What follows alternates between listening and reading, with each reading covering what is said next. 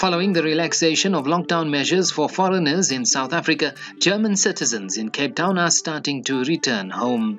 People arrive here and then we bring them through the process where they get screened, medically screened, their documentation gets checked, and then they get taken into a place. We provide them with food, we provide them with water, a place to rest, and then the moment that we're ready and that we get the go-ahead from the airport, we then place them on buses, obviously limited per group, and we then take them to the airport. Women in northern Peru are being arrested for not respecting the lockdown decree, which stipulates alternate days for outings for men and women. Peru has recorded just over 1,400 coronavirus cases and 55 deaths.